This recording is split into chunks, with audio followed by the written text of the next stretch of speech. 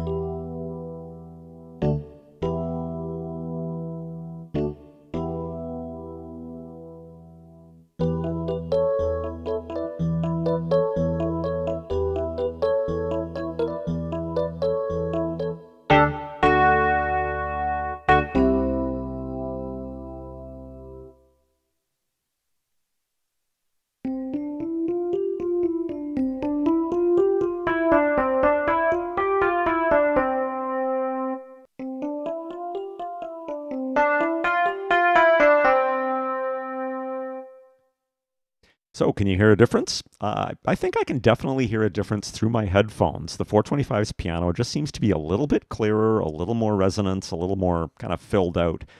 But the 373 is definitely very close. And once I started playing along with the accompaniment style, I think it gets a little bit harder to pick out the differences.